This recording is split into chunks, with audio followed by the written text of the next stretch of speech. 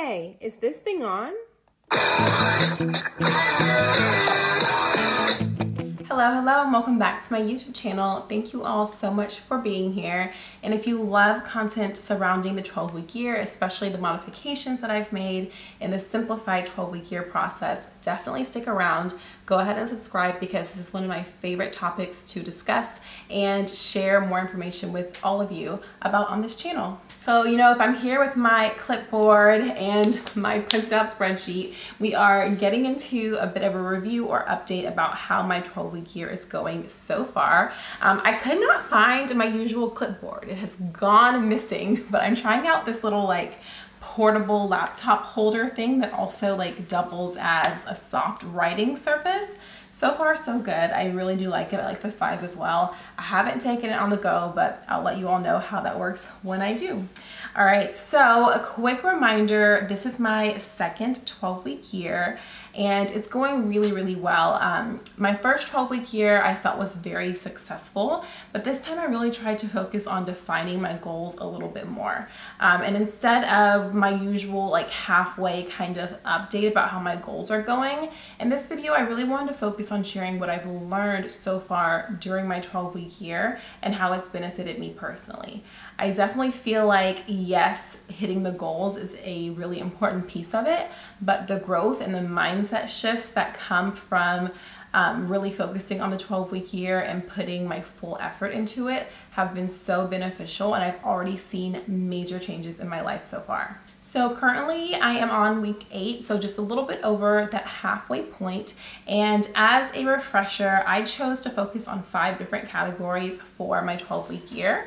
And those are home, personal, business, health, and finance. So I have learned something very specific that's related to each of these separate categories, and I'm gonna go into details about some of those things today. So first is my home goal, which was to finish decorating our primary bedroom. The progress is going really well, and I'm so happy with the results so far. But during this process, I was displaced from my bedroom for about a week, and honestly 2 weeks without a bed frame. So that was definitely a challenge for me. And something that I learned throughout this process is I need to have designated spaces for everything. I feel like it adds so much balance and order in my life. I really love to be organized, and so being displaced, even though I was still in my home, just definitely was not something that I enjoyed at all. And we typically would have moved into the guest room while the primary bedroom was being worked on. But me not thinking this through or planning accordingly, I decided to fully go forward with the idea of having a home gym and transitioning our guest room from a guest room to a home gym. So it was just both spaces were being worked on at the same time, and our guest room was a complete disaster, and there was no way that we would have been able to sleep in there. Plus that mattress makes my back hurt, so it just would not have worked out. So we actually pulled our box spring and our mattress into the living room. So in our living room, we have an L-shaped sofa on one side. So literally where our rug would typically go, our area rug, we had our box spring and our mattress on top of that. And then the side table for the sofa became my side table for my bed, where I had my water and my medicine and the stuff that I would need immediately. But I didn't have everything. Y'all know I use a lot of stuff. I have a lot of different routines that I like for my evenings and my mornings. So it was really hard not being able to access those things as easy as I typically would. Next, getting into what I've learned about my personal goal, which was to focus on my skincare, which is face, body, and everything included, is that moisture is so important. We had quite a few cold days. We actually had a winter freeze type of situation come through Houston, and my skin was dry. It was girl, please help us. So you'll know I've been trying out some new products during this time, and I really like them. So right now I'm using the Frenchie line, their Cashmere Vanilla. So I use their body wash, and also they have a milk hydrating lotion and a body serum stick. I really like to use all of those 3 combined, but then for added moisture I use the brown, I think it's cocoa scented, I was gonna say cocoa flavor, I don't think it's flavored, but cocoa scented baby oil gel. So typically like you would see the one that has like the green cap and you can see little gel beads inside. Well, it's the same thing, but instead of being that like aloe scent, it's the cocoa scent, and it pairs really nicely with the layering for the Frenchie products that I'm using in Cashmere Vanilla. And it also is like a great in-shower moisturizer. So after I use body wash, then I go in with a moisturizing scrub as well. So again, moisture, nothing that's gonna strip my skin, and I kind of seal that all in with that body oil for an in-shower moisturizer. Then after that, I can use the serum and the moisturizer, and then I also, on top of that, layer with a cream. I forget what it's called. Oh, is it Butter Drop? I'd have to check. I'll put it on my screen if it's not, but it's from Fenty Beauty and it's their thick, luscious cream that will lock in your moisture so much. So I really learned about the importance of making sure that I'm layering my skincare to get the most benefits. Next up is my business. So you all can see the progress that we have made so far.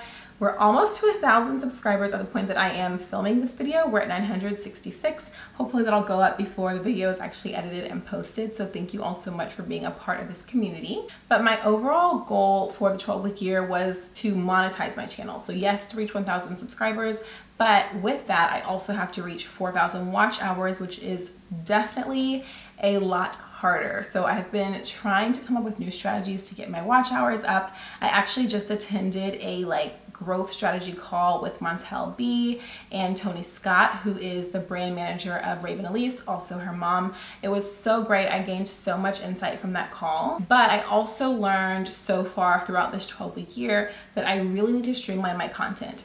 Y'all know I love all the things. I love to talk about all the things that bring me joy. I like lifestyle content, I like advice content, coaching content, fashion content, and pretty much everything in between, because I feel like that's what makes me my dream woman and well-rounded, and I want to share all those things with everyone.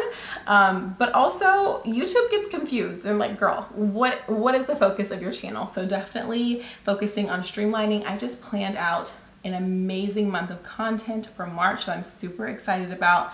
It's extremely detailed and just so on brand for me.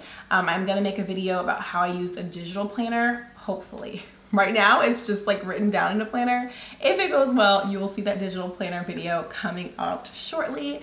But I also realized that I really like content batching. So I wanna make sure that I'm getting content out to the community and my audience regularly, but realistically, like, filming content every single day is not sustainable for me with everything else that I have going on in my schedule. And I also feel like it can interrupt my flow of creativity if I'm like, oh wait, now I have to stop and go do this. I'll pick it back up tomorrow. I'll pick it back up later this week. So content batching has been something that I am really enjoying. So I spend a day planning all of my content for the month.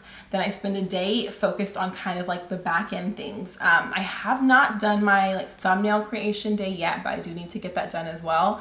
But I focus on making my description boxes, if I'm gonna be doing a voiceover, planning out what I'm gonna be talking about. So the administrative pieces are done, the filming is done.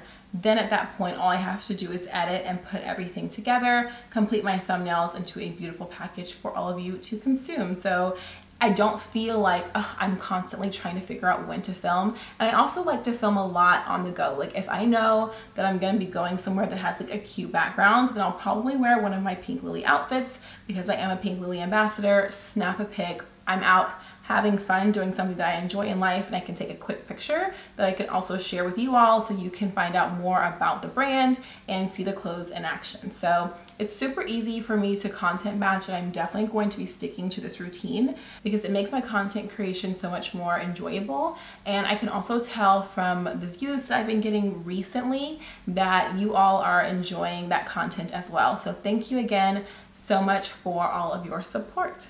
All right, my health goal was to have abs by April. Okay, I didn't specify how many abs. I feel like I am starting to see my 2 abs poking out here at the top for sure. The bottom abs, we're still working on those. But what I've learned is that I don't necessarily need a group or a class or a large gym type atmosphere in order to be really focused and committed to my health and fitness goals, which was exciting because I was on ClassPass before. I'd also tried out Burn Bootcamp and I was still paying for my Pilates studio. And I'm like, why do I have all of these like fitness bills everywhere when really like I could just try to be committed and work on it myself, which is one of the main reasons that we decided to go ahead and go with the home gym option. So the gym is still being set up, but I just like find a space in there and I still commit to my workouts. One thing that helps me is planning them out. So like in my calendar from 8 to 9 a.m. it doesn't just say workout time. It specifically says, okay, I'm gonna do a 20-minute ride on Peloton, and then I'm gonna do a 15-minute core finisher. And I try to like bookmark them in the Peloton app as well. So it's a quick, easy access for me to go in and no excuses or time wasted. And I'm still like really putting in the effort. So that was kind of exciting to see. Like the external motivation was something that I thought I needed, but I don't necessarily. I still enjoy it, but also like I enjoy working out on my own because these are my own personal fitness goals. And finally, we are on to the finance goal, which was to have one no spend week every month this year. So far so good. I completed my first one successfully, no spending. This one I did spend, I actually spent yesterday, but I did set a budget for my spending and it was for YouTube. So I feel like it's kind of like a plus and a minus sign. So I put both in the box. So while I did spend, yes, that was not working toward my goal, but it's also a plus because I spent on some like planner stickers and things because I'm going to be sharing some information about how to combine the 12-week year with a vision board. So I got some digital planners and some digital planning, well, a digital planner and some digital planning stickers. But I set my budget for $20 and I was able to get a lot of really great stuff within that. And then I also realized some graphics and pictures that I already had in like my files on my phone could be imported into the GoodNotes app and I could use those too. So I didn't have to buy a ton of things. I'm going to be creating that video for you all, and then hopefully over time like I can get more into digital planning because I think it's something that I'm definitely going to like. But that's besides the point. What I learned about myself with this financial goal is it's too easy for me to spend small amounts of money. I buy something for $20 here, $30 there, $15, $7, but it definitely starts to add up. So I actually started using a zero-based budget worksheet, and just tallying like the little things that I've purchased here and there was definitely very eye-opening for me to see like, wow, I've got to get into a good habit of not saying, oh, okay, yeah, I need that, or I want that, or I could use that, and going ahead and buying it. It's so simple with like Apple Pay, like you don't even have to have your card on you at this point. But I definitely want to get into a healthier habit and mindset surrounding that small spending and assess a lot more to really focus more on minimalism and only getting what I absolutely need, or things that I'm like, yeah, this makes me really happy, this sparks a lot of joy, and I'm going to keep it and use it for a long period of time. So definitely have been learning a lot about my finances throughout this journey. If you don't have a budget, I think that a zero-based budget worksheet is very, very helpful. I am probably going to make some like more detailed content about that maybe next month, so we can all work on our financial goals together. But now I'm back on track. I did need something for that video, so I did make a purchase, but other than that, I have not spent on like grabbing anything or any shopping. So I am pretty proud of how things are going so far. So that's the update, week 8, on how my second 12-week year has been going so far, but more specifically the lessons that I've learned and the things that I've gained and benefits that I've gained as well up until this point. So of course I will update you all when we reach the end of our 12 weeks, and I'm so excited to share the next venture into the 12-week year kind of content that I like, which is going to be about vision boarding and how that makes a huge impact on the success of your 12-week year. Again, thank you all so much for watching this video, and I will see you in the next one. Please give this video a thumbs up so people who have not seen my content can check in and follow along on the progress of my 12-week year. I'll see you next time. Like, comment, and subscribe, and follow me on Instagram at Affirmations with Amber.